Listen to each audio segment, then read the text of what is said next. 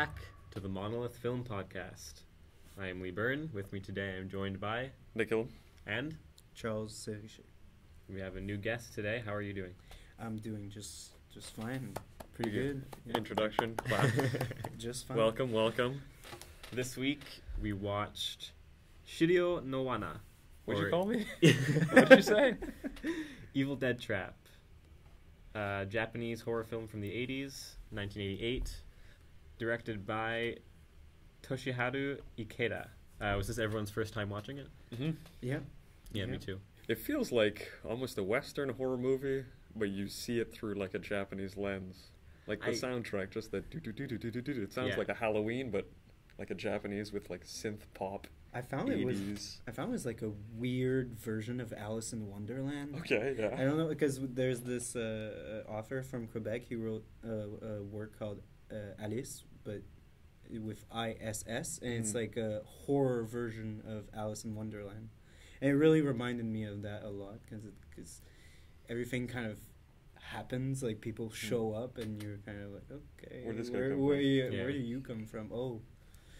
But yeah. You're definitely going down the fucking rabbit hole with this movie. Yeah, it gets fucking weirder and weirder. Every 5 minutes, something weird, Yeah. something stranger happens. I get what you're saying with the whole like Western thing. It's definitely like super influenced from earlier 80s horror movies. Like a slasher movie, it seems like. Yeah, even like The Thing. Yeah.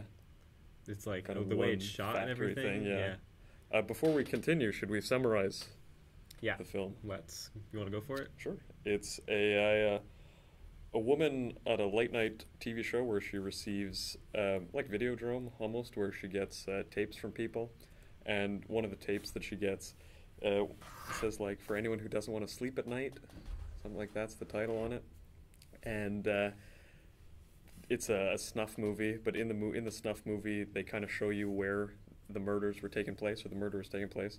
So she gets a crew together, all female crew from her news station. Finds the factory. You call it a factory? It's a military base. Military base. Yeah. Finds a military base where these murders took place, and strange things ensue. Slashers come, and fetus brothers are born. Horror ensues. They pretty much get killed off one by one, and then there's a little twist at the end that we'll get into. Mm-hmm.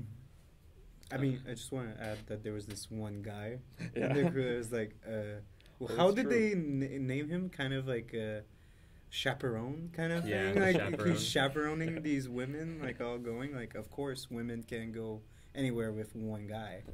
Well, it turns out they all get killed anyways. Yeah. I don't think he did much help. Yeah, not at all. Honestly, not at all. I'm upset we never get to see how he dies. Yeah. We just find his head. Oh, that guy puts the lighter on it. Yeah. Mm-hmm. Yeah. Mm-hmm. Well, I assume his head got cut off somehow. Yeah. Yeah. My first note that I took says Japanese titles are cool, and I stand by that. Just the opening titles, anything, they're so much cooler than like any kind of other font or any kind of text in movies. They're so visual. It's like you're getting slapped by every title. I saw that there's the 20-minute fade, the 20 second fade to black after the title shows up. Yeah, it's just 20 seconds of black, and I was sitting there watching it, and I was like, Nick is gonna like this. I like it all. I was just like, is the movie starting at some point? I like a slow burn. Yeah. Give me 5 minutes of black before it starts. 5 minutes on the middle, and I'm happy with it. But I like how when it does start, you kind of jump right into it. Yeah, they don't like I wrote personally, like they cut to the chase. It's all like we're already right in it. Like they don't like take like, oh, this is our establishing character. My name is this, and this is my family, and this is my job. You're just thrown in there, and it's like, oh, okay. Well, I guess she works here, and I guess that's what happens. Yeah, literally zero exposition. Yeah, unneeded though. Yeah, exactly. Not really needed. Yeah. I kind of would have liked some exhibition for the fetus monster. I would have liked a bit more. There's one line though at the beginning, like when they're editing, they say, something like about, she looks like mother. Yeah, she looks like her. Yeah. So at first I was like, ooh, this is going to be important later. It's too weird to be just something someone says randomly. One thing I think we should address before we get into any deeper analysis is it was all ripped for online, I guess. We all watched it ripped, like. Very legally. Yeah, completely legally ripped, legally pirated. We have a black flag and everything. You guys watched it with subtitles? I watched it the first time without. Yeah, like when I opened it on QuickTime and there was no subtitles, and I panicked so I was like, I can't watch a Japanese movie and like go on a podcast and talk about it and not know what the hell is going on. But I opened it on another program and then the subtitles came in. Yeah. I always watch English movies with subtitles and foreign movies without. Good, interesting choice. Yeah, I don't know why. I think I started doing that as a joke and then it kind of stuck. Now I like it. Yeah. But I try to watch them without subtitles at least the first time. I guess you're a purist of show don't tell. Yeah, exactly. Kind of thing. Yeah, I think you should be able to understand the film completely without any dialogue because film is a visual medium primarily. I did the same thing where didn't watch it with subtitles. Didn't feel like I needed to after, so I haven't seen it with titles at all. Oh yeah? The movie, yeah. Okay. So if I say wrong names or wrong places, it is because I don't know what I'm talking about. You definitely did not miss much. I don't think so. With the subtitles? I think I pretty well, yeah. There's really, the dialogue is like pretty much, completely useless throughout the entire film. Yeah, I can't remember a single line that like stood out. Yeah. I was gonna watch it again with the titles, and then I saw that her show was called like Late Show or something. I'm not missing anything with these titles. Yeah, I watched it 3 times. Okay. First time, no subtitles. Second time, with subtitles. Third time, the director's commentary. Oh, yeah? Yeah. What did that shed light on? Completely useless. Oh, yeah. Yeah, it's actually hilarious. The whole time, they're just, like, talking about, like, how cute the actresses are, or, like, how good they were on set, and stuff like that. Like nothing about anything you Nothing want about... Yeah, exactly. Nothing about the movie. And, like, what anything means, how they did anything. That's pretty funny. The only technical thing they spoke about was... That's a real lighter we used? When we burned the actress once. When the body flies through the hallway on a hook. Okay, yeah. The first girl who dies. Yeah. They do that trolley zoom. Yeah. The Hitchcock zoom. Yeah. Mm-hmm. They just mention that that's a Hitchcock zoom, and then they move on right away. That's like the most they talk about the movie. Well, what else do you need to know? Yeah. I saw that, I was like, ooh, they're being fancy with their zoom. I thought the camera work throughout. I thought it was really cool. Honestly, yeah, me too. I was so surprised for like a Japanese slasher-ish movie with like very nice composition. For a lot, like even the picture we're seeing right there, that's going to be the thumbnail of this video. It's like very nice composition. Yeah. It's very well balanced. You see there's a direction in the shot. It's really well made. And there was like some shots that I actually wrote down while I was like when I was watching. I was like, oh, I like that shot. I like that shot. There's like this one shot when they come in the factory. Not the factory, the military base. Military base. Yeah. But they said it was factory once, I think. In the dialogue. Yeah, they thought it was a factory. And it was like a bird's eye view. It was a bird's eye view shot. Like when they come in. Of the on top of the truck, and I was like, that is so a sick shot. That's so cool. The shot Charles is mentioning, it starts overhead of the truck, and they kind of trick you into thinking the tripod's just on the top of the truck because you see almost the bottom of the truck, and they start moving, and the camera starts craning over, and then it cranes down and goes into like a close-up insert shot of like a lock that she opens. Yeah. And that whole intro is just a long take, moving camera. Very cool. Whole thing's like that though. Yeah. Very a lot of running through hallways follow cam. Remind me of The Shining a lot. Oh yeah. A lot of those hallway scenes. Mm-hmm. Stuff like I think Evil Dead. Yeah. As well, they follow the characters a lot with their camera. They do a lot of follow cams. Yeah, I also wrote about like there's this shot where it's like kind of like a bluish tint, like they put a filter on, and there's this cam that's like running, kind of like a spirit. Yeah. I thought there was a lot of Evil Dead vibes to it, like the spirit in the forest that runs, kind of thing. Like I thought it was a nice nod to it. Yeah. Even the editing, like right off the bat, that early little montage of like preparing the coffee, watching the video. Yeah. That whole montage sequence was pretty spooky. Well, it kind of goes with what you said, Charles, where she's going into the rabbit hole, into wherever Alice in Wonderland, I guess she goes. Yeah. You kind of get this circular milk in the coffee, and you kind of go into this. Oh yeah, I love that. It's thing. like I was like, is that inviting real you in. milk? Like, what did they do? It's actually goat. We'll put the joke in off. Joking aside, like just we're talking about composition. Like the fact that this is a 1988 horror movie, and it's such a close-up driven story, and movies at that time are not especially like all like very close-up driven, I guess. Yeah, even like horrors now, really. You don't really get camera work like that in horror movies now. It's a lot more slow, brooding, hold on this, what's going to happen. This is visceral. You're feeling, even when she's watching the VHS at the beginning, and it cuts back to her reaction shots. Not just normal reaction shots. They pan over and it's, whoa, what's going on? That's like a super Japanese thing to do, too. Like so many of the reaction shots are so like anime. Like they'll like pan to the face as the face is turning to react, or a quick zoom in. The zooms are crazy. Yeah, in the movie it is like extremely dynamic. Yeah, for a movie that has very little motion, just kind of walking around an abandoned. And the place. One set you're stuck in the hallway. It must have been so cheap in terms of location scouting. I think their budget was like $500,000 US. Oh wow! Okay. I mean, the practical stuff looks really good. Yeah, it does. Oh my god! For like that budget, it's like wow. Yeah, and they really don't shy away from gore either. No, like that first tape is just like a crazy. I was gonna talk about this. Like that take was so hard to watch. Like they're not like there's so many horror movies that cut when like the gore starts to happen, like when someone gets stabbed and the guts come out and everything. But this was like, oh yeah, we're keeping in and we're showing you like all this gore happening. And I was like, this is so uncomfortable to watch. That was the eyeball knife. What is that that comes out? It looks like aloe vera. It does. It's just pumping aloe vera through the eye. It's all practical effects too. Apparently they just took a bowl and filled it with gel and stabbed it. That's all right. It looked disgusting. It worked. It worked.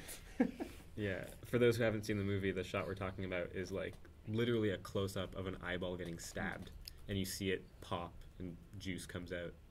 For fans of Un Chien Andalou, it's a eyeball getting cut, but instead of like a lens falling out, you get like a like a water hose amount of gel pumping out of this eyeball. Just eyeball fluid. Fantastic. A whole. I mean, they had a bowl. They were like, "We're putting the whole bowl. Like, we're not shying away from this." This is a 4-gallon bowl of gel we got for this. We're using it all. I mean, we paid for this. We're gonna use it. Do you guys want to talk about some of the deaths? Yeah, I was just about to say we should go through all the deaths. Deaths are pretty good. 4 girls and the guy. Okay, yeah. Because at some point they split and there's one that goes alone. Okay, yeah, that makes sense. Like Nami is the host of the show. Yeah. Then there's Masako, which is one of the other ones. Yeah. And then there's 2 of them named... Disposable women number 1. Then there's 2 of them named Ray. Or Rai. That's why it was confusing. Yeah. I was like, wait, which one is this one? In the subtitles, they spell them differently. Okay. In the credits, they're spelled the exact same way. So, like, they literally gave 2 characters the same name. It's a common name in Japan. Should have been like time. Meat Hook Ray. Face cut Ray. Good face cut, I thought. Yeah. Like that saw sequence. Yeah, that was cool. That was pretty cool. Yeah. Let's do the deaths in order. Okay. Yeah. So starting with the first one is the eyeball. Right. Thing. Yeah. The tape. Yeah. The spike one. That was a bit weird. I thought that was the weirdest one out of all of them.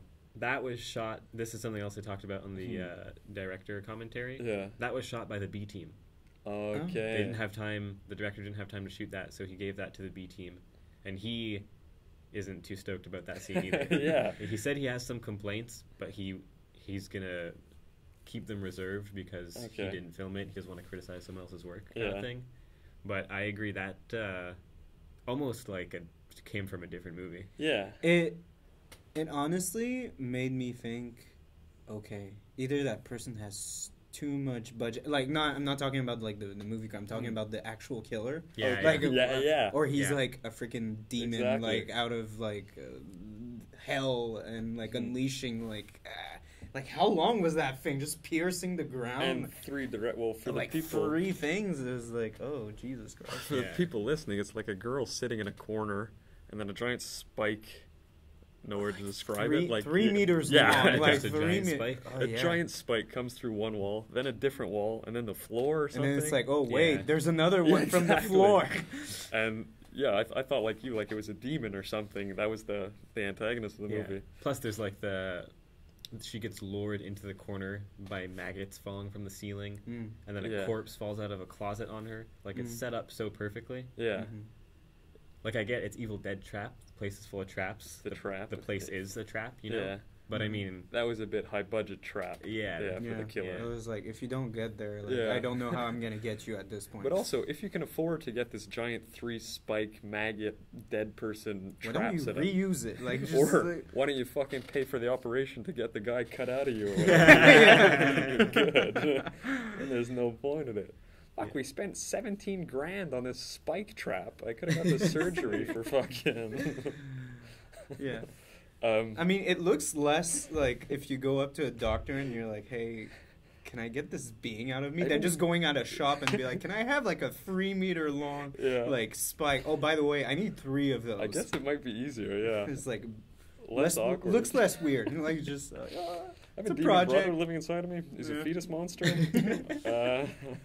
You could either take him out or give me 3 spikes. They both work. At this point, the hospital and the shop, the body shop, they're next to each other. And the guy's rubbing his chin, looking back and forth. I guess you'll take this option. Oh, it's cheaper? Okay, fine. Yeah. Oh, the spikes are $10 each. Tough call. One movie I was thinking about at the end was a movie I gave to you many years ago, was Basket Case. Yes. That I thought that was a lot of... Have you ever seen Basket Case? No, Charles? I did not. Almost the same kind of thing, where it's like a guy and his brother, but his brother's like a fetus monster too. Okay. And he keeps him in a basket, and that basket case monster goes and kills everyone. Almost the same thing as that. I don't know when the times came out, but that Basket Case is a lot worse, but almost kind of good at the same time, you know? Like, it's so terrible, it's fantastic. Yeah. Basket Case came out in 82. Ooh. So before this one. Japanese rips. There you go. Ripping. I have, talking about ripping, because honestly, you know the music, well, the actual theme of this, it reminded me of this freaking songs from the end of the 90s. Do you remember the song, All Around the World, la la la la? You know that song? Yeah. All around. Listen to the xylophone at the beginning. It's almost Really? I think it's the exact same tune. The Tears for Fears song? Yeah, and I was like, did they rip it off from the Japanese? You know, it's like one guy in like the studio that has to Familiar come up. faces. That'd be good. Seriously, if you can like listen to that song, listen to this, it's insane how they look similar. I was like, I wouldn't be surprised. It's so weird. That song and the way it's used over and over again kind of reminded me of Suspiria. Okay. I haven't seen the original, but in the remake they do the same thing with the music, and I've heard they do the same thing in the original Suspiria. There was kind of a lot of guitar solos, like rock, like heavy metal, like solos. Sometimes like very pivotal scenes. That was like, okay. I think it was where are we going? Yeah, I with think this? that was like an '80s kind of thing. I think it was an era thing too. Yeah, but I was like, ooh, okay, I guess. Yeah. It was always like in scenes where like I don't know, like when she throws the thing out the window and stuff like that, like big jump scares and things. There was a few jump scares. How do you guys feel about jump scares? You like them or not? No. You don't like them? No. I mean, in this movie, they didn't bother me as much. They're not that bad. They're not like super constant bait and trick jump scares. But usually, I think a horror movie is usually scarier if they can manage to, terrorize the audience without using jump scares. Yeah. I like jump scares, but they're overused. Oh, right. For sure. Yeah. That's why I if find that one, perfect. If there's like one good one, and like I think it's well placed. I think like jump scares like Wilhelm screams. Like honestly, they're overused, and you need one in a movie, and that's it. You don't need the scream. You can leave that. Used a million fucking times. It's amazing once it happens. You do hear it though 1,000 times. Oh, but, wow! And it's when you don't expect it. You're like, oh, they did. They did it. You gotta clap every time. Oh yeah, I do. I'm like so proud. I'm like, you went there. You went there. There's one jump scare in this that actually really fucking got me. Which one is that? I can't remember anymore. Me, it's the body when she falls. Like, we were talking about the maggot the trap and the body. Yeah. That was a bit spooky. I came back to it. I was like, I didn't see this coming. Wasn't I paying attention? But yeah, it was a real jump scare. I think mine was the face cut death you mentioned before. Oh, with the machete instead of the... Yeah. Like, I was so relieved when she dodged the crossbow, and I was, like, relaxed, and then wham! Oh, yeah. I think I actually, like, fucking jumped in my chair. Talking about comparing, like, jump scare kind of things to more atmosphere, horror, I thought watching it without the subtitles, you get a real feel for the atmosphere of it. Yeah. You get more of a kind of, there's a dread over everything. Like you were saying, Charles, every scene is like blue, red, and fog everywhere. You go, what the fuck's going on? Little guys running around, a guy in a raincoat. Fuck. Kill people. Wasn't the scariest outfit for a slasher killer? Still effective. I feel it was a little silly. There was no demonization. Like, there was no, like... Of the guy, yeah. There was never, like, a shot in the dark where he's hiding or anything. It was always like he's there. Yeah. And you're like, shouldn't we put like very scary music as he's walking towards? No. Just have him there. It's like, you guys should be scared. We don't need to add stuff for you guys to be scared. You guys should be scared naturally. Talking about the composition of the film and talking about this compared to stuff like the original Halloween, which has like absolutely practically perfect composition throughout the whole thing, but you're always kind of looking for Michael in the background of that movie, you know? He's somewhere. He's always stalking. At the end of the road or something, exactly. Behind a tree in the back. But in this, it's not the killer that the movie wants you to anticipate. It's the whole place.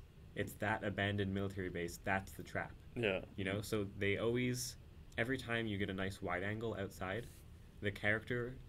they're always framed within the building or within a fence. They're always trapped in there. So it's almost like the warehouse, whatever military base itself is the killer more than the killer dude itself. Is. Yeah. Just like spoiler alerts. It kind of gets like humanized at the end, I guess. Right. Yeah, the killer. So I think you're like perfectly right where like the actual killer was not like the intention. Yeah.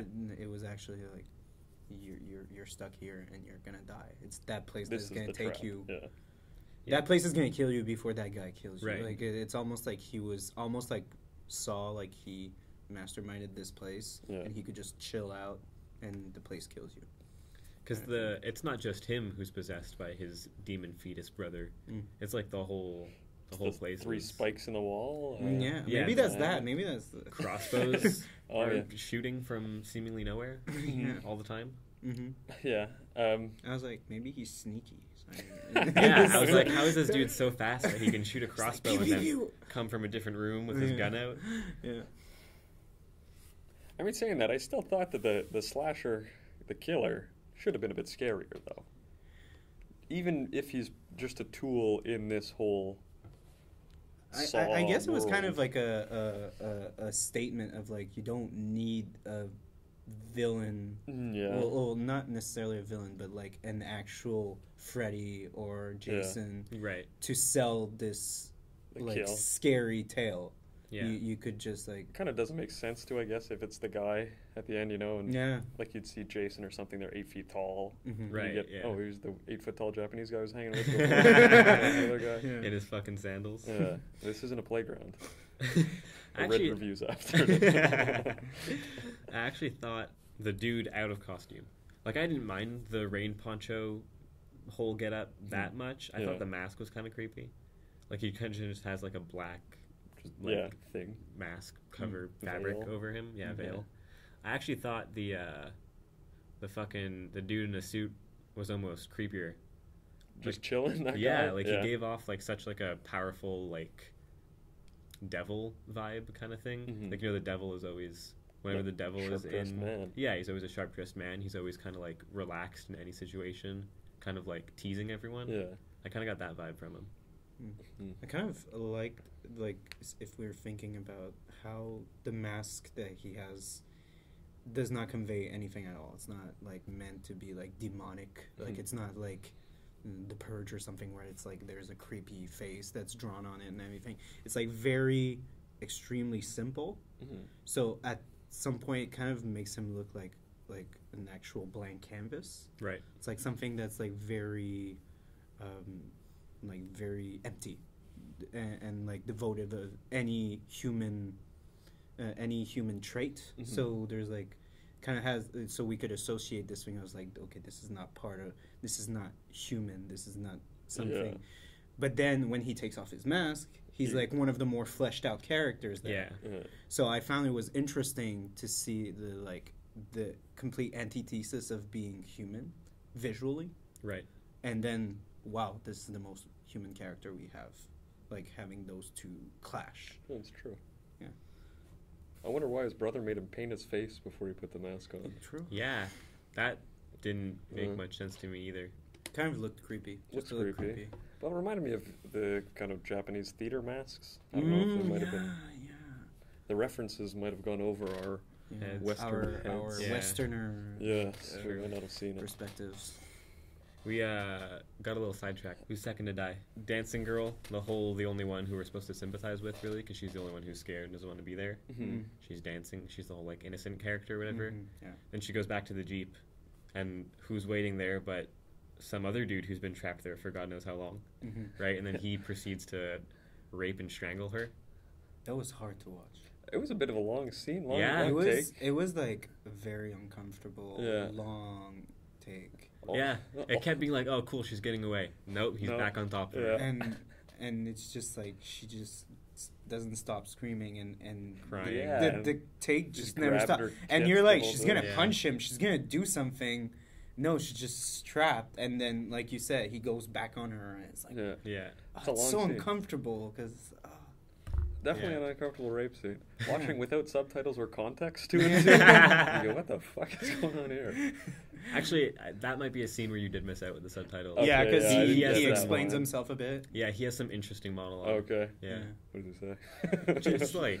He says they're two, and they take us or something. Yeah, he's like, they're two, but really they're one. Yeah. I think that's like one line. You were talking, there's like not a single line. That matters, like right? Matter. Yeah, I would say that's probably the only one that gives context. Yeah, he gets a fucking crossbow to the head. Yeah, and fucking bleeds all over her face. Why though? Yeah. Why did he die? Well, like, I honestly don't know. He was just getting out, maybe. He knew he was going to get away. No, the killer told him to go kill that girl. But that's what he was on a mission. But that's what he was doing. Right. Well, I mean, it was a trap, right? Go kill her, and then I'll do my work for me, and then I'll kill you. I think it was that kind of thing. Yeah, just using him while he goes and tries to kill the other people, I guess. Because he had his like he has his like actual like rope to kill her after, so he knew probably that the guy wasn't gonna be good enough. I mean, he was ready. He was ready to kill her. He could have just been fucking with them. The shot you said, Charles, with the rope, I thought those were some of my favorite shots. Oh, the insert shots were fantastic. Yeah, that was fucking cool. Very cool. Yeah. It's like almost flat black with like an object flying in or something. Like that rope scene's a noose that just flies out. Do you remember the rope when she's opening the door? Oh, yeah, we'll get there. We'll get there. That's cool. Yeah, okay, sorry. Do you want to, let's just skip to that one. That's a good death, isn't it? Well, that's the next one, isn't it? That is the next one, yeah. That's the next one. Well, okay, so this girl, after getting raped, she gets hung. Yeah, she gets noosed. Yeah, she gets noosed. Yeah. I wonder what the top of the noose was hanging on, though. Tree? Yeah, I assume. Yeah, honestly, I watched that scene, and there was this filmmaker thing in my head that was like, wait a minute, where is this thing hanging from? Yeah, I thought there was a decent amount of trees for it to be believable. Yeah. But, you know, pretty convenient. Let's put it that way. A lot of I would things say in if the there movie was are a pole like convenient. right over it, it would be pretty nice, you know. Okay, but guys, Yeah. the last death was 3 spikes exploding out of walls and That's floors. True. That is true. Okay, there doesn't need to be a support for this. Yeah. news. Yeah. Saying that, we loved every death. They're all fantastic. Okay, yeah. So go ahead. Yeah, well, Yeah, that go ahead. scene where the main character is like, she's. By the way, I love that she saw her on the TV, her friend, Yeah. and then she's looking for her, and she's like, "Oh, this place, go to this place," and she runs through, and there's like shaky cam, but not too much, which added more tension. Yeah. Again, I like that too. And then basically she is trying to open the door, but there's a close-up of the door on the other side with a whole like system of like Wires and String. pulleys. wire, Wire thing. strings, Yeah. and then there's a long shot going for the whole string. Long. That's Yeah. really long, and you're always like, where's Where's this this gonna going? be? Where is Yeah. this going? Literally, Yeah. where is this going? Yeah. And then you see that it's attached to a crossbow, Yeah. and it's on the trigger. So as soon as she opens the door, she's dead. I must admit, I was a little disappointed at the reveal of the crossbow. At the crossbow, I didn't expect it. Really? I wasn't expecting Me a too. I was crossbow. like, ooh. What is this? I was kind of like, oh, that's boring. He's been using the crossbow all movie. Really? You Yeah. didn't like it? I don't know if I was. I liked it. I mean, If I was more original than a gun, yes, I was like, yeah, this fair. is- But only one notch. yeah, just but still. Only a I mean, notch. the trap was very much redeemed. Yeah. Afterwards, you Yeah. know. we spoiled it a bit before, but she evades the crossbow killing and gets a machete to the face instead. Yeah, there was a second wire all along. Yeah, A just in case. tripwire this time. Yeah. Yeah. It's like, oh yeah, I sent my. She's dead. Yeah. Fuck, that was a good shot though. It's Yeah. cool. That's fucking cool. The practical effects on that are nuts. Like you literally see like her skin kind of peeling off and everything. but not exaggerated peeling. Yeah, too. it's not like no, a little yeah. cool. Yeah. Yeah. Out. Like, you know, some movies you guys split in half or something. Yeah, Right, This yeah. is just... This is like honestly, yeah. I liked how everything in that movie was kind of like, I don't want to say toned down, but Just realistic. just Yeah. just Yeah. literally like we're going there, but we're not going too far. Mhm. Yeah. Or yeah, so They're pushing the envelope, but not into, like, ridiculous... yeah, Right. not of like Extreme. okay, well I'm out. Yeah. This is stupid. This Yeah. is gory, and this is nothing, and the head like Yeah, exactly. Yeah. it rolls and Yeah. like bounces around and everything. Like I can picture in like a contemporary horror movie the machete blade going straight through the face Mhm. and Yeah. cutting the head in half. And it falls down. Yeah. or Yeah, something. right. Yeah, the this whole like face kind falls of off. like almost like understands physics. Yeah, It's like, exactly. There's an actual bone there, Yeah. and the bones stop the whole momentum. Yeah. Props, guys. Yeah, Props, good guys. practical effects Mhm. throughout. Yeah. Something I did notice right after that, the main girl, she gets crossbowed in the leg, Mhm. Mm-hmm. right? Mm. She limps on the wrong leg. Oh. I in was the gonna following say- scene. I was gonna say she wimps the whole time. Props to the Yeah. continuity, but you ruined that. Yeah. But it's maybe. But when It's a she different goes language. into when she goes into freaking holes and traps and stuff, like she must be suffering so Yeah. much, so worse than just walking. Now you're like crunched and like Through one leg after the other. sewers. Oh yeah, and this one was like, oh, she must. If it would have been real, she would have Right. like suffered so much. Yeah. But even then, like now in Hollywood, people get bullets and they're like, I'm fine. So like, let's not give them shit for that. most of the cuts and scrapes on the actresses that we don't see happen, like that aren't cuts from a blade specifically and stuff like that, were actually real. Oh, yeah? Like when they'd fall and shit in the dirt, they'd like fucking fall Beat for up. real. They were committed to the movie, Mm. and like all their knee scrapes and like bloody knees and stuff, that was all real apparently. Wow, Yeah. Looked good. commitment, method acting over there. We're going to need you to cut your face off for this scene. I want you to fall 3 times. There's 3 spikes Bef- as well. But don't worry, they're all styrofoam. Yeah. Maggots? We got them. I mean, knowing them, they're probably real maggots for real. Probably. Oh. Maggots aren't that bad. Uh, Maggots, to me, appear to be some of the cleaner Bugs? Because they're just baby bugs. They're not dirty yet. Still, like gummy little. Yeah, loopy- did you No, touch they're them? fucking They're gross, like, but- Ew, I don't know. like Plus bugs, I laser took a eggs and broccoli shit, once so with yeah. maggots, and I'm telling you, it's not a nice like Tastes better than the grabbing broccoli. situation. But full of protein, so sometimes I you have know. to. Sometimes you have Insects to. are like the spoonful. actual, like in terms of volume, they're the animal that Number has one. more proteins by volume You guys ever in see terms of fat. Ghost Ship or whatever that Shit. Ghost in the Shell. fucking movie? No, it's like it's an old horror movie. Okay. Pirate ship, pirate ghost ship, something like that. Okay. They're eating a can of beans. Okay. And one shot it's beans, and then something spooky happens, and they didn't take another bite, and it's just a can full of maggots. Like, good, I'm getting some protein. Yeah. These beans had fucking 5 He's grams. lifting These weight have while he's 200 eating grams of protein. Guy gets ripped after. You have any cricket protein I could have? These are for all our weightlifting. Yeah. Bros. So that's like the last proper death we see, Yeah, then we see the head. well, The then last after killing there's- we yeah, see. yeah. right? Because then the last news crew death is we just see his decapitated head Mm-hmm. on the roof after the girl wakes up there. And you got Cool Joe fucking smoking a cigarette with his lighter. He's like, I Look don't at give a that. fuck. Yeah. Like, I don't know what he said. Fuck, his lighter is he was like, not like your fucking friend. Like, he powerful. said something like that. He was like, well, he looks pretty bad or something. Yeah. I was like, man, since when is this guy Tony Stark? Like, what the Yeah, hell? those all his one-liners. This guy is like way too cool about what's going on. Actually, he is pretty cool. He is. Because those sandals I found out from the director's commentary, apparently those are Yakuza-specific sandals. Oh, God. well. They look like normal sandals to me. They look like shit sandals. They looked like Quebecers on the beach at Yeah, Cuba sandals. they did. But apparently there's some pretty... A lot of dark Quebecers are past. Yakuza Yeah. now, so Yeah. Very That's never careful. going to get out of my head. Uh, They have licensed sandals, the Yakuza. How much do you think they cost to order? Are they on Amazon Prime? Get them in 2 days here? So how did the killer die? I genuinely don't remember. He got shot, but he didn't die. Yeah, he gets shot a bunch. Gets burned. No, he still got shot die. once. Oh, he yeah, wanted that's to how he get dies, shot yeah. another time, Yeah. but the girl was like, I can't. I shot you Oh, once, but okay, I yeah. can't. Like, Yeah. Jesus, you shot him once. Yeah. Finish the goddamn guy. Like, your sandals. no. No, you're right. Though. Yakuza brand 272s?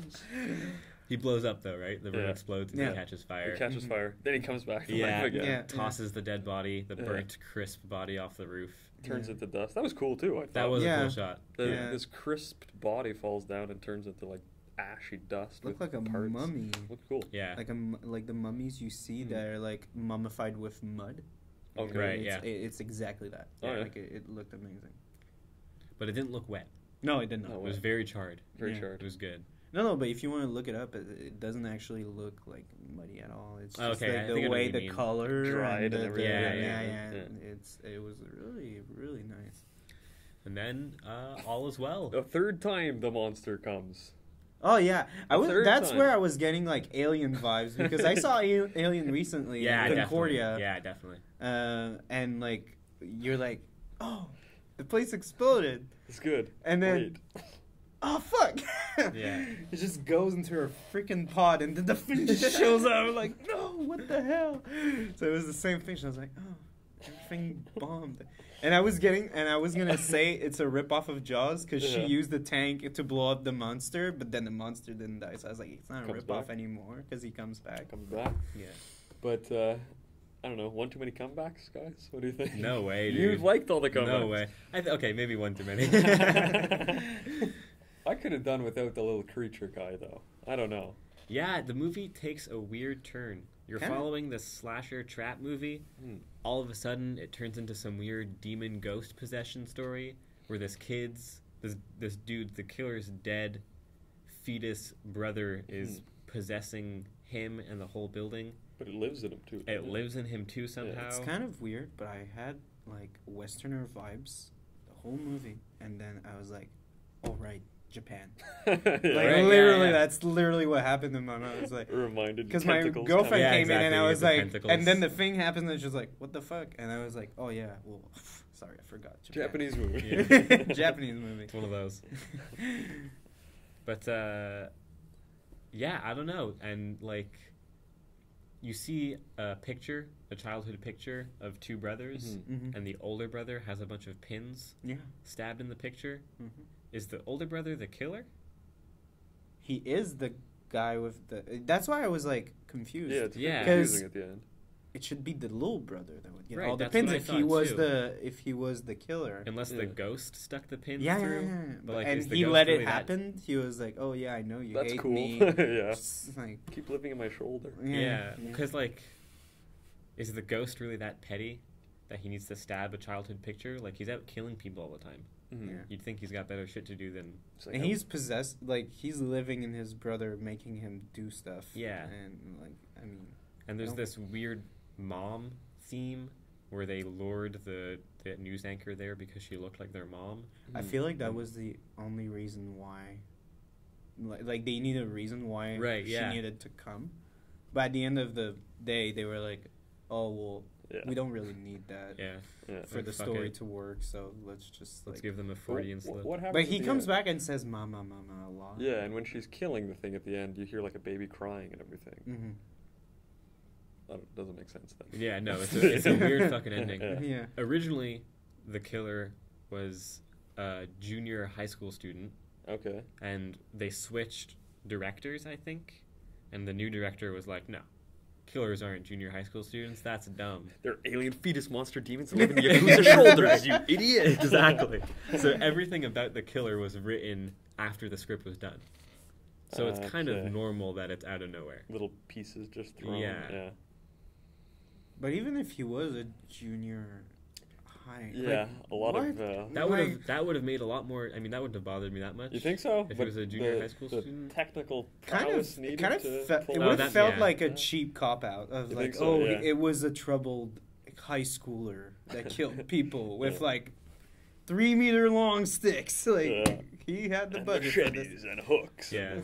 I guess you're right. It wouldn't have made much sense for... I don't know. Like, what, a 15-year-old kid to do that? But maybe if there was more fetus monster stuff... Right, yeah. In the last 10, 15 minutes. Yeah. And I didn't... I like my fair share of fetus monsters, though. Oh, I have nothing against the fetus monsters. I don't know. I don't know how you guys feel about the whole he survived kind of thing. Well, that opened the door for part 2. Yeah, but like at the same time, I thought it was kind of a little too... Because I honestly, looking at this movie in like a Westerner kind of like lens, I feel like there's too many... like if you look like narrative wise, there's too many climaxes. Yeah. It's like, this happens. Oh, this happens. Yeah. And like in Alien, it works. It's just like it's a twist. Right. Yeah. But here it's like, oh well, we killed the guy. He's back. Oh, but there's a fetus monster. Yeah. We killed a fetus monster. The lighter. And then after everything's done, and it's like, there's a lighter. Wow! Yeah. And it's like, yeah. Did we go there? So the last death, the news anchor goes back to work and starts her work on writing about this story. Yeah. And she receives something new in the mail, and it's the lighter that the killer was using throughout the movie. Yeah. And then she explodes, and the fetus monster comes out of her. Yeah. Right? So she got possessed. I think it has something to do with like, it's like a disease, like they touch you and you got it. Right. It's like kind possessed in the object that it possesses. Because it's kind of weird because she had it on her and she went through a whole thing, like days, weeks maybe, and then, oh, whoops, she realized, oh, wait, I still have those things on me. Oh, yeah, because the tentacle left marks on her neck, right? Yeah, and like the doctors didn't see that and like they didn't take care of it. It's like... It is like 10 climaxes in the last 10 minutes. Yeah, that's why I was kind of like, oh, okay. Yeah. Oh, okay. Okay. Oh, it felt a bit like... Definitely a weak third act compared to the rest of the movie. Yeah. Not awful. Yeah, not but I'd say just maybe the last 10 minutes even. Yeah, it's just kind of the weird part, or the part that stands out. Yeah, I guess because the third act kind of starts when she decides to turn back. Yeah. Yeah. That's why I was like watching the movie, and you know that's why it sucks when you watch something totally legally on a computer. Right. Where you see like there's 20 minutes left and you saw a climax and you're like, Yeah. Wait, Like, well, fuck, what? happens now? Yeah. Wait, what's coming now? 15 minutes of credits. Oh, okay. I get it. There was a lot of people involved. Honestly, I thought the director's commentary was going to be after. Oh, yeah? At first, that's why I was like, oh, the climax happened. Yeah, could have been. Probably the rest is going to be the director talking or something. The movie's only like, what, an hour and 40 minutes long? Something like That's that. pretty long for a horror movie. long. Yeah, it felt a bit long. I did it in 2 parts, though. Yeah? Okay. Because even when the second act wraps up, I remember checking the time being like, okay, this must be it. It's because it starts so quickly. Yeah, they don't lose time. Like they don't. So that's why you're kind of okay. We're doing this, and then you arrive there, and there's some lengths, which like in like suspense driven stories is like pretty nice, but it's just it was kind of weird because at first they got us used to such a quick okay. This happens. This happens. This happens. This happens. Yeah. The first act of this movie is your typical second act for your regular horror movie. Yeah, you're right in. Yeah, which I hate usually first acts in the horror movies. So me too. I was totally fine with it. Yeah. I was like, okay. It's always like the same kind of stupid thing. You know? Yeah, exactly. Like, here's a family or teenagers. They're or so a happy, hot girl or whatever. he's so lonely. Yeah, and he has hate for these people. Have you didn't see Hereditary? Did any of you see Hereditary? No. Oh god, go see that movie. Yeah. Well, watch it. Yeah. Everyone's saying it's fucking good. It's really good. Wait. Say that. What movie? Hereditary. Yeah. Okay. Never mind. I did see that. Oh yeah. Yeah, I fucking love that movie. It's fucking good. Yeah, it's amazing. It's probably like the best horror movie to come out in the last 10 years. Yeah. I mean, I have a little soft spot for Oculus personally. Okay. But like that's personal. Yeah, that movie's trippy. That's a good movie too. Yeah.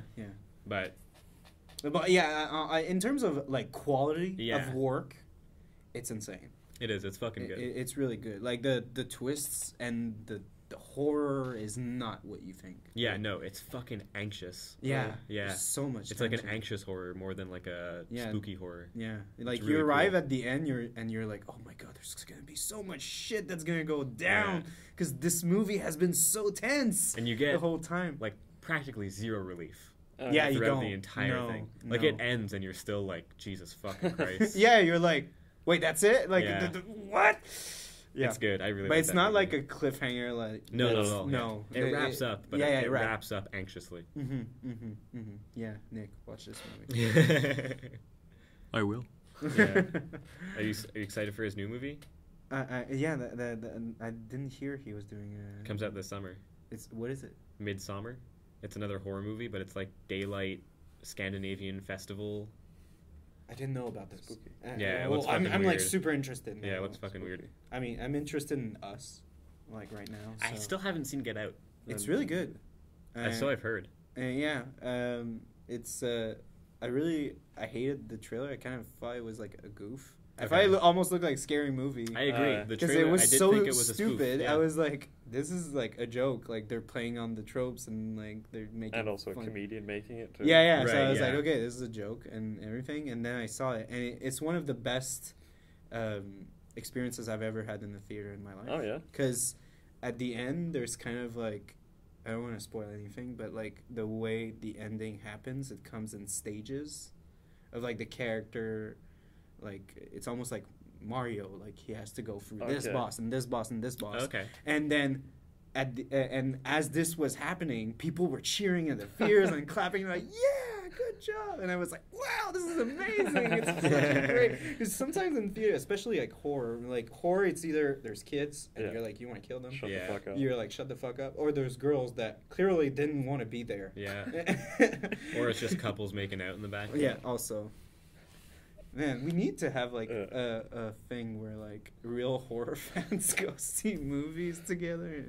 We just filter out all the basement shit somewhere. Yeah, with a projector. Honestly, we should. Okay, we spoke about Hereditary, right, and how it's an anxious movie. Mm-hmm. What I like about Evil Dead Trap, to bring it back, is the way it builds tension completely visually. Like, the song is cool, and it's a catchy little horror song, but it doesn't do much to build suspense apart from being like, oh, here's the song again. Yeah. You could take it out. Right, yeah. You could completely But, take like, it out. that long shot of the wire that is so tense. Yeah. Just like it's leading up to something, you know, it's a fucking trap. Yeah. Like, God damn it, what is it? You know, and It's everything. one of those Evil Dead traps. But at the same time, what we saw was kind of like the spikes and that stuff, and you're like, what is this? What the fuck? What is this shit gonna be? You're always anticipating something, but you never know quite what you're anticipating. Yeah. And that's primarily how this movie achieves its horror, which I thought was like extremely well done compared to Western horror movies that are like, you know, jump scare, death, jump scare. Because the thing I feel like American movies, like not just horror movies, just movies in general, it's like stuff needs to happen. Like there's no way we could build tension, and there's no way like I mean, I know it's gonna be like kind of a stupid example, but if you look at Jurassic Park and Jurassic World, like Jurassic Park, like the T-Rex scene that comes out, there's like really long shots. Yeah. And like when T-Rex comes in, he doesn't come like pow right now. But if you watch like Jurassic World, those shitty things, there's like 5 T-Rexes and they're like all coming in at the same time, and you're like, and then Chris Pratt's just there, and he's totally fine. Like the wind is getting his hair, and he's like, if it was Jeff Goldblum doing that pose, I wouldn't mind. Oh yeah, I mean, Jeff Goldblum, man. He's the best. Yeah, honestly, like, that's not the point. Anyway, but Jeff Goldblum's just Jeff Goldblum, and he does whatever he wants. Transcends cinema. Oh yeah. So. Oh my god. But yeah, like the Jurassic Park, you see I want the glass first. I want a full movie of him in Thor Ragnarok. Man, that's the spin-off I want. Like the Jeff Goldblum. Have you seen that? I've seen his picture though. Oh god, he's so good in that movie. He's like one of the best parts of the movie. He's the best in every movie, I think. Because he's like just for Ragnarok, it said that there was no script. Oh yeah. There was just like a story. Yeah. And they're like, here's your improviser scenes. Get Jeff in here. Yeah, literally. Like everything is improvised. It's definitely one of the best Marvel movies. Oh, so those are all the deaths. We've made it those are all the deaths. I tried keeping track. I noticed a few little bits of foreshadowing for each death. Oh, okay. So the first death, right? She gets stabbed by a bunch of spikes. Yeah. This one's a little sketchy. I don't know if you guys will buy it. After she gets penetrated sexually. Wait, is she getting stabbed by a spike and then she gets stabbed by a spike? What are you saying? Right? That's exactly what I'm saying. So, you guys on board so far? Now I see your logic, because the girl that was getting strangled gets right? She gets strangled while she's getting raped, and then she gets hung by a noose. Then the other girl gets cut on the cheek when they first meet the murderer. And then later on, she gets slammed by a machete right on the cut. Jesus Christ, that's sneaky. But you watched it 3 times. I watched it 3 times. You got an advantage. But it kind of falls apart then, because then the dude is just decapitated. We don't even see it.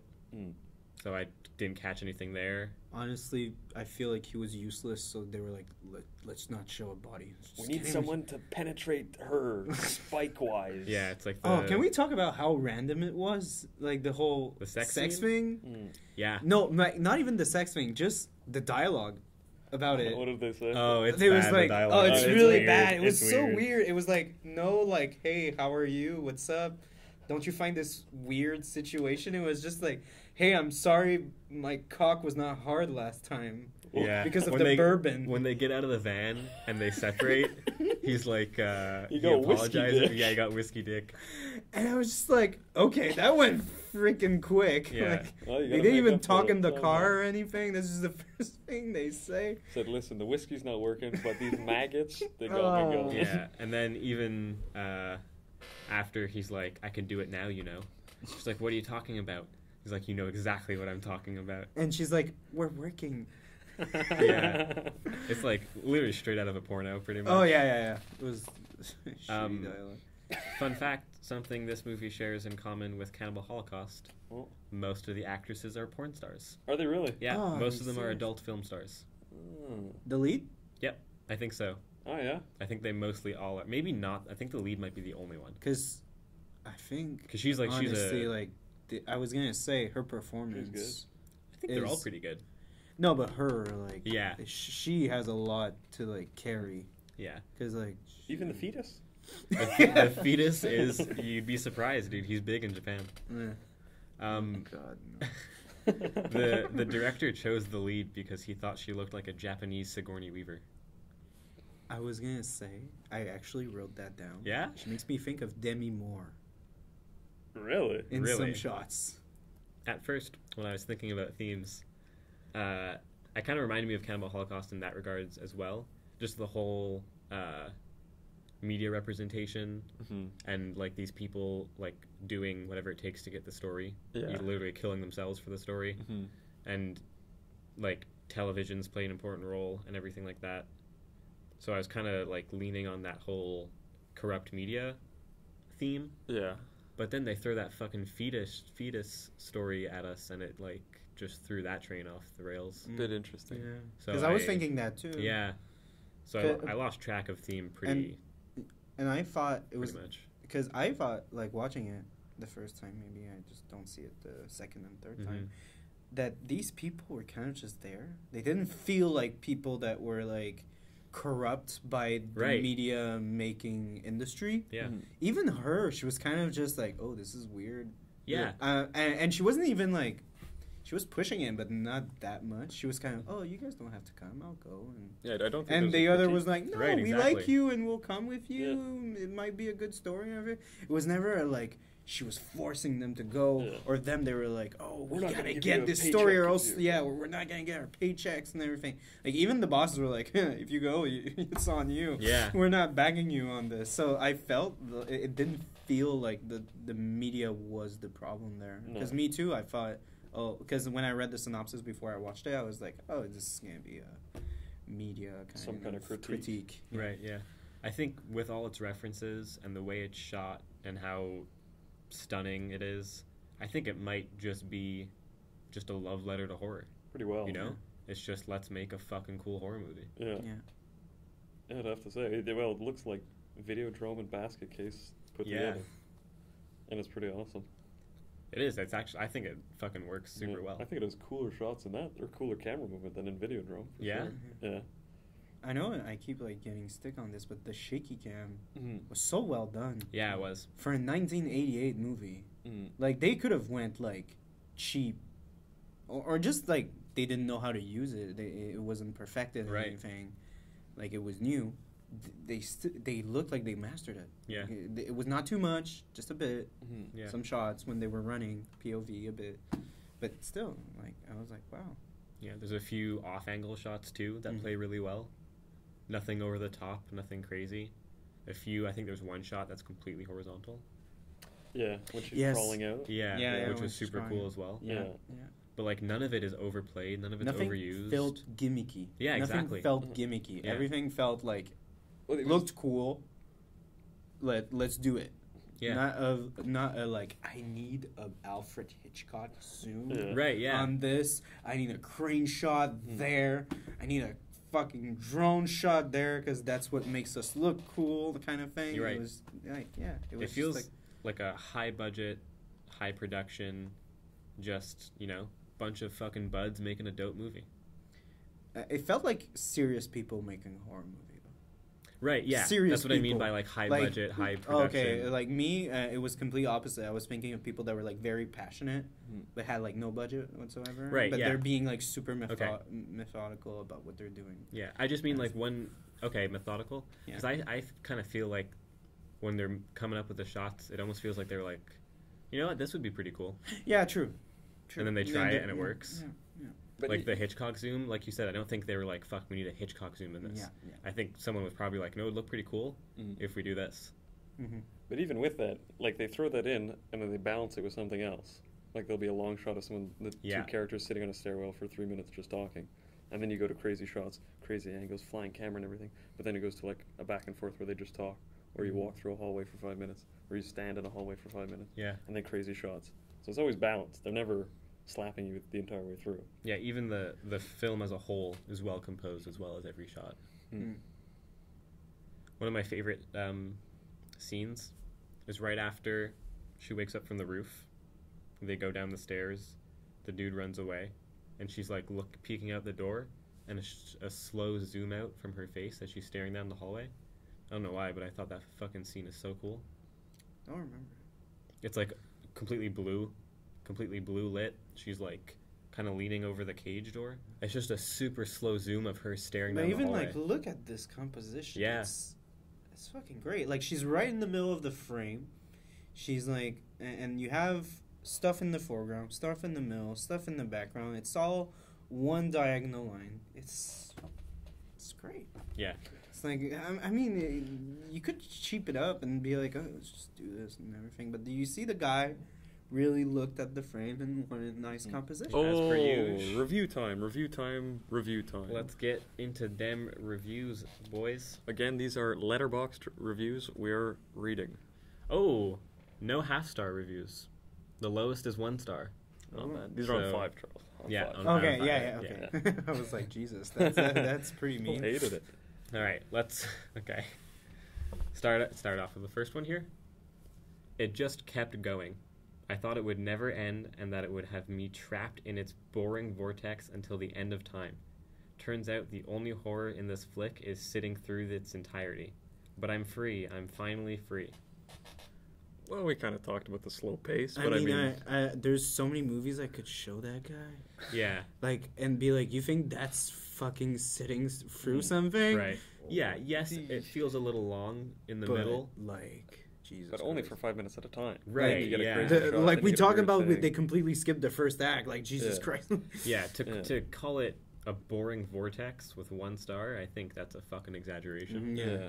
Well, I mean, just the camera movement alone is interesting enough to watch it. Yeah, I agree. And just the deaths, they're not like, it's like freaking. There's a jump scare and there's like and there's like freaking like 3 meter spikes. Yeah. Yeah, boring is not what I'd call this movie. No, not really. I mean, if the sound is off, I guess. Even with the sound off, it's pretty stunning. I think it's, true. You're right. Yeah. Visually, I think it holds up enough to be able to watch the whole thing on mute and still be, Or captivated. Never mind. different language. I take that back. Yeah. Works good. Yeah. Evil Dead crap, more like it. Mind-numbingly stupid and dreadful. A bonus point for somehow making a serious attempted rape scene the funniest bit of the film. I don't think it was that funny. It definitely was not funny. This one just closest thing I could think of to a Japanese giallo, spelt with a J. Japanese giallo. Kind of it's a little fun. pun there. I guess the zooms and the close-up on a hand did it for us. Jesus Christ. We saw like Japanese Spider-Man. That was way worse. That had a lot more zooms. These were cool zooms, though. Fucking they were, yeah. Long-ass crack zooms. He goes on to say that it is mean-spirited, unintelligibly sleazy trash, but it doesn't have any of the interesting lighting, and the score might be the worst I've ever heard. I mean, personally, I wasn't a fan Of the score? of the score. Well, it's like one song. Yeah, but it's Yeah. like... I mean, it's almost not supposed to be good, though. You know? It's supposed to be like a go do-do-do-do-do-do-do, Right. oh, kind of thing, you know? Not a single 5-star review for Evil Dead Trap. I don't think it's a 5-star movie. You wouldn't give it a 100% score. Never. No. I wouldn't really either. No. It's not perfect, but it's pretty fucking good. And perfect is like so. At this point, it's so personal. Yeah. But Yeah. I usually reserve my 5 out of 5 stars for either movies that I think are actually perfect or movies that I connect with on such a personal level that they gotta be 5 stars. And like when you talk with somebody and they're like, "That's not a 5-star," you're able to say, "Yeah, I understand that you don't think it's a 5-star, Right, yeah. but for me, it's a 5-star." All right, so let's read some 4.5 reviews. Sounds Let's good. read some fucking good reviews. the top of the top. This is a very good and well done Japanese horror movie. Reminds me of a survival horror game. I only don't like the end of the movie, but in general, this is a very great movie. All right, I don't know. That's fucking This is dumb. a top critic on Rotten Tomatoes. It was good. I liked it because it was good, and it was good because it was good.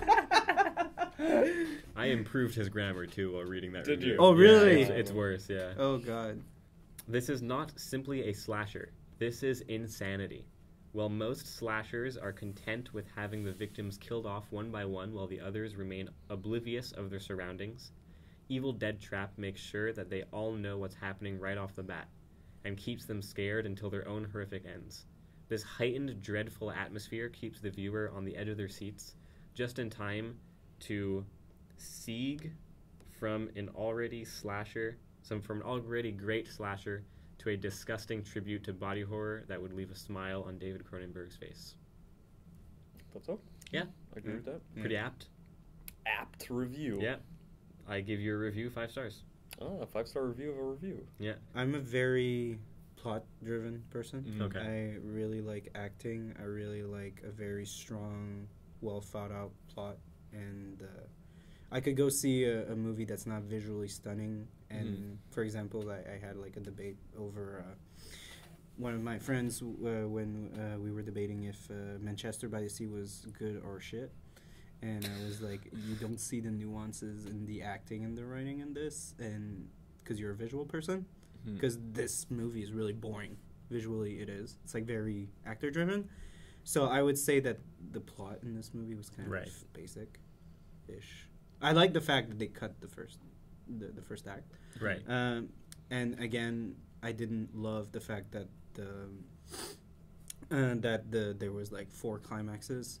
Right. And I would have cut differently the ending.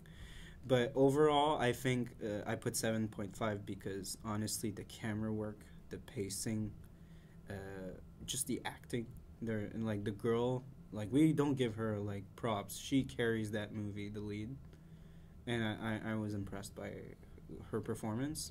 And yeah, just the practical effects are really, really solid. Yeah. Really solid. And yeah, didn't love the score, but that's my opinion mostly. What do you think, Lee? I gotta say I'm the complete opposite.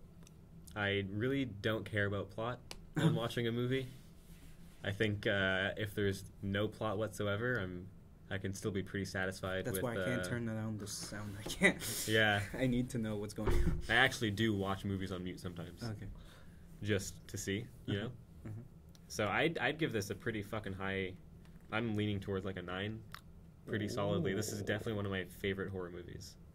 I think it takes everything good about early 80s horror and puts it into one fucking great Japanese slasher film without being cliche.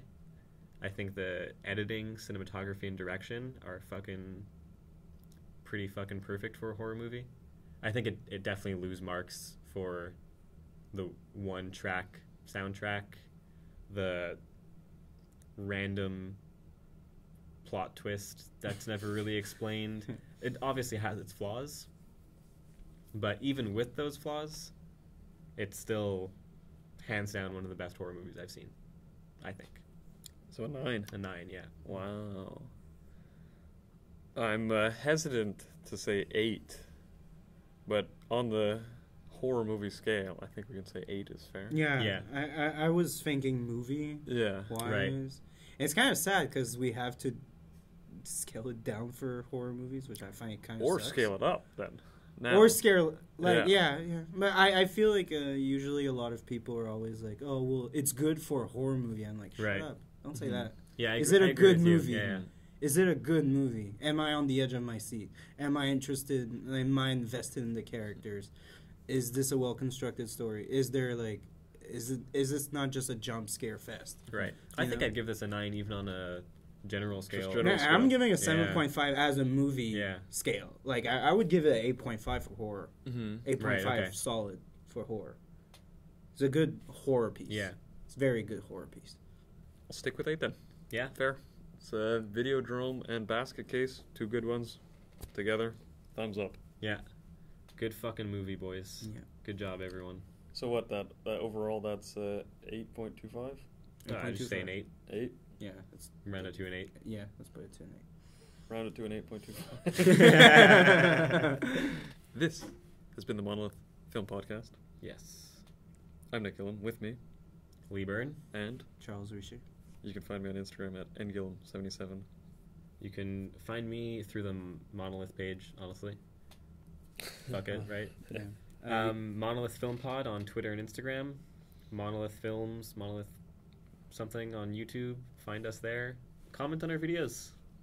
We'd love to talk to some people about what they think of the films. You can email us at monolithfilmclub@gmail.com.